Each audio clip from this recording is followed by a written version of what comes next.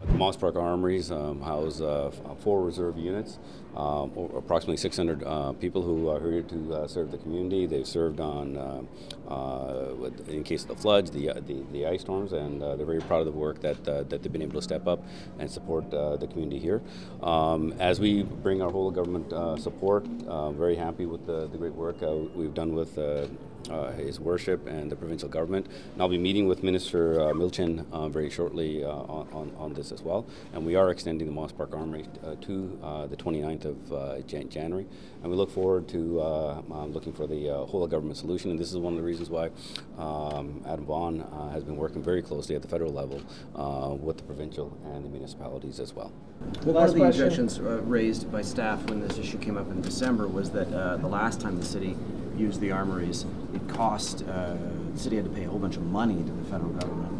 Is there? I'll answer that question. How much money are we won't be conducting any cost recovery for this. This is about making sure that we serve Canadians and we work together from a whole of government perspective, all levels of government.